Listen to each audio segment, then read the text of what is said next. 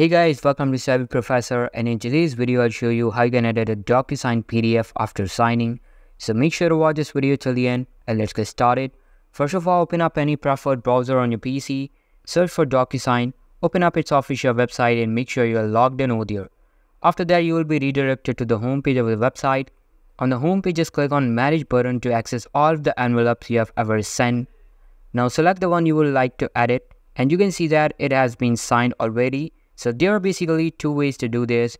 First one is by sending the same document but after correcting it.